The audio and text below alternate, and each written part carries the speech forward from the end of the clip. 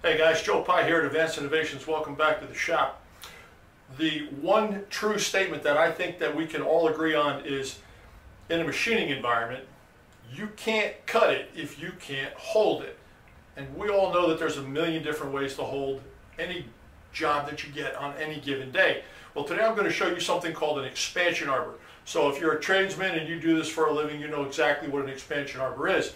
Well, over the years, I've been faced with a couple of challenges that an expansion arbor was a perfect candidate to solve as far as work holding is concerned, but there was little things that just made it not practical, and that's when you evolve and you come up with new and fresh material. Anyway, got a bunch of parts sitting on my bench out in the shop, and I'm going to show you a couple of different styles of expansion arbors and a couple of different generations of each style to overcome certain work holding problems. So let's take a walk out to the bench. I'll run it down for you. Hope you like what you see. All right guys, this is the most common type of expansion arbor. This is strictly an aluminum slug.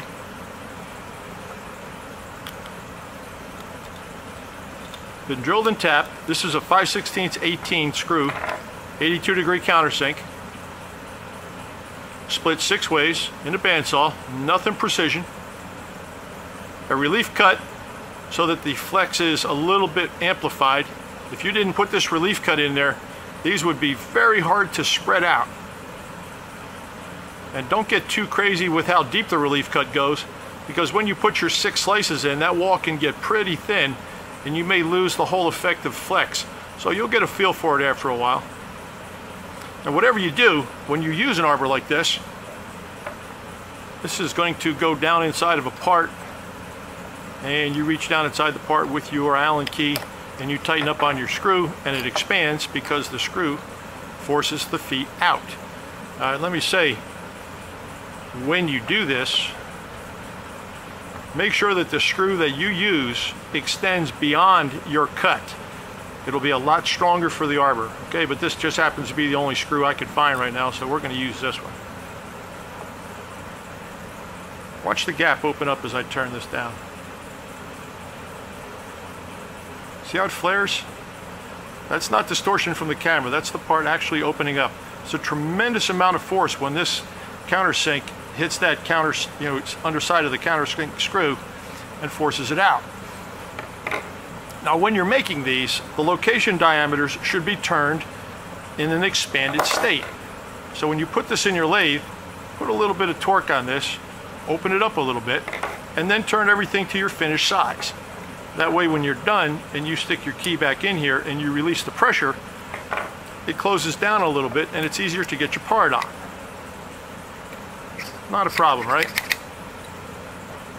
Let's see if we can get down in there, turn that.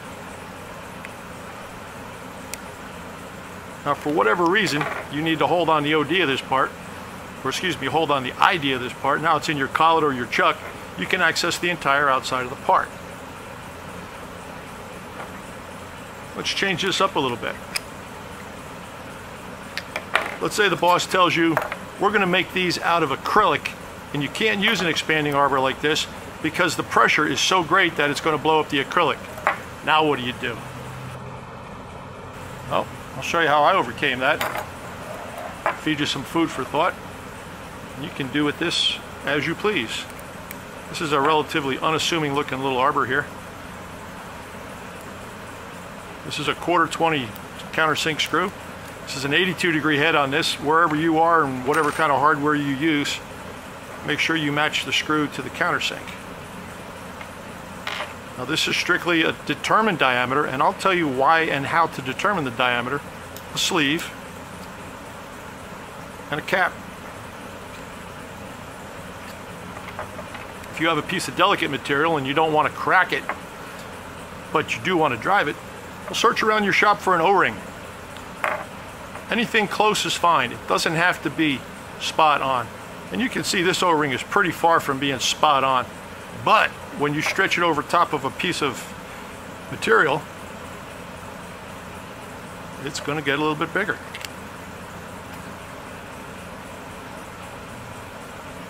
So keep turning your blank down until when you stretch the O-ring over top of it, it just about drags on the inside of your part.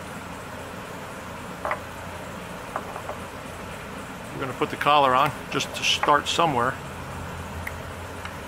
Put the cap on. Put the screw in.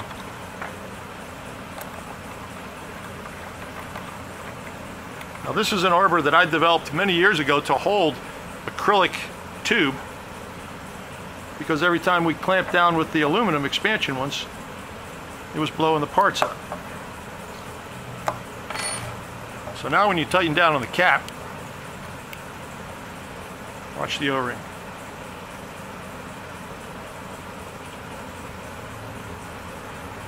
The O-ring displaces because of the pressure. It's a very even pressure, and believe it or not, it's as strong as it is gentle.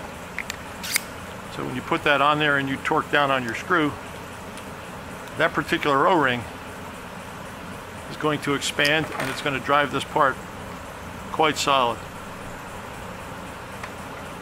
Now the reason there's a sleeve on this, if you find that a single O-ring doesn't do it for you, and you'll have to forgive my fumble fingers here, I'm looking through the camera, I'm not looking at the parts, and there's just a tiny little delay, so it's kind of hard. Put the O-ring on.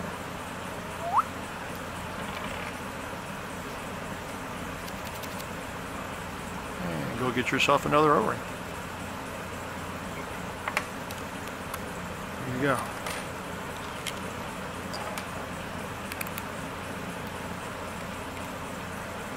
Now when you squeeze it down, they'll both come out.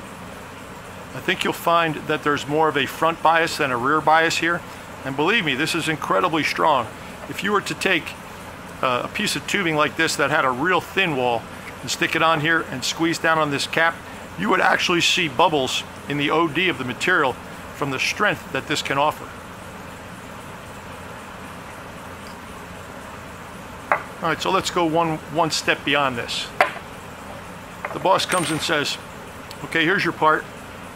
I want you to stick this on the expansion arbor, and I want you to work on the back side. I want you to do some work on the opposite end of this. Now it's already been bored, it's already been undercut, it's real delicate, it's plastic.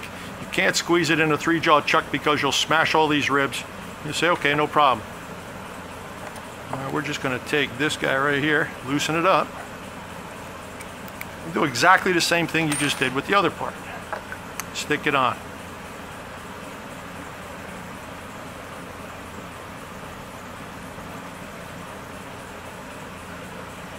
Uh-oh, there's no hole in it. So now what?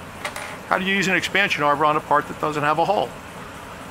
Well, not a problem. Take the cap off. And we go to Plan B. Plan B is a threaded cap.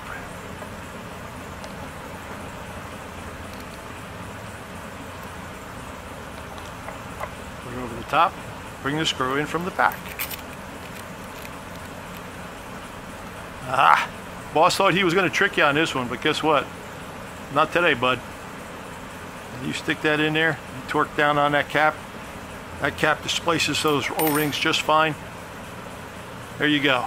You just used an expansion arbor on a part that does not have a through hole. So I guess we could call this an expansion plug. And although there are no set dimensions for this, the one thing that you want to be sure of is whatever screw you use from the front, that the tap drill that you use for that screw is larger than the major diameter of the screw you come through from the back with. Since I used a 1/4 from the front, and the tap drill for the 1/4 is a 201. 201 is just a little bit bigger than a 1032, so I have a 1032 coming through from the back for the cap, and a 1/4 coming through from the front for the tube. So there you go. You have an expansion arbor that'll hold ID, OD, whatever. Through hole, no through hole, doesn't matter. That's style number 1. Actually, that's style number 2. Let's see what that other one looks like. Let's say the O-rings are slipping and you don't want to use the O-rings. Well, you get the same problem with this one. You can't get this one on, or you can get it on, but you can't tighten it, you can overcome that problem exactly the same way as the first one.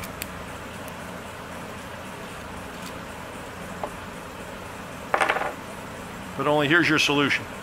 An 82-degree plug. Goes down in the countersink. Screw comes through from behind.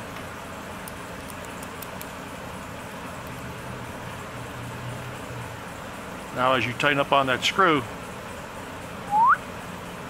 there you go. It pulls the plug down into the countersink and expands the part. Stick it on, tighten it down. And that, my friends, is not going anywhere. That is very strong and will distort your part if you're not careful. So when you're using delicate material, plastics, thin wall brass, copper, anything that's going to be influenced, be very careful on how much pressure you put on it. And you may wish to consider the O-ring style, because the O-ring style is a continuous contact and it's very even pressure. Naturally, the more serrations you have to your arbor,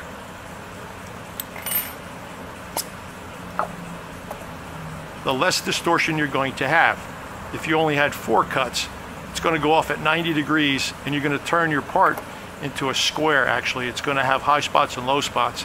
It'll be round while it's turning, but when you release the pressure on the arbor, you're going to have an inconsistency in the thickness of your walls.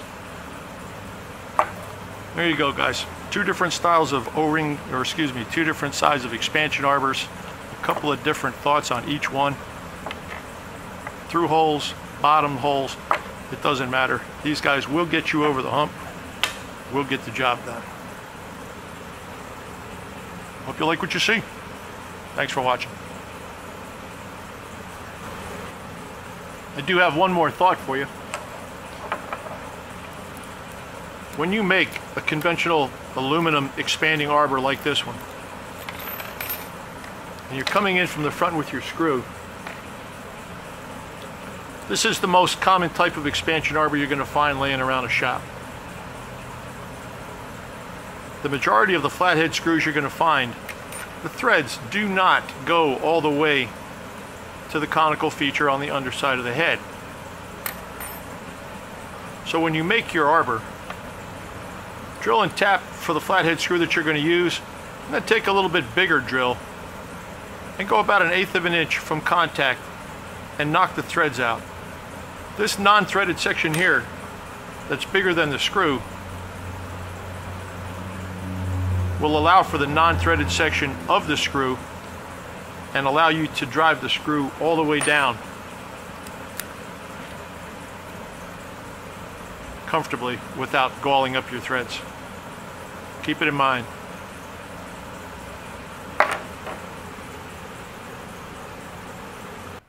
Okay, well, aside from the conventional split aluminum or steel expansion arbor, I hope you got a couple of good ideas on ways to get around your specific problem. Now, naturally, whenever I show a technique or present a thought or a process in my shop, not only is it to introduce you to that particular process initially, but to stimulate your thoughts and say, hey, you know what I could do with that? So take the idea, take the concept, apply it, tweak it, twist it, modify it however you need to modify it to get your job done, and remember where you saw it. Hey, if you like what you saw and you're going to leave me a comment, hit the subscribe button on the way out. Let's drive the subscriptions up. That would be a great way to say thank you. Anyway, that's all I got. I hope you got something out of that. That style expansion arbor package has served me well over the years, and I will continue to use it. Anyway, Joe Pye, Advanced Innovations, Austin, Texas. I'm out.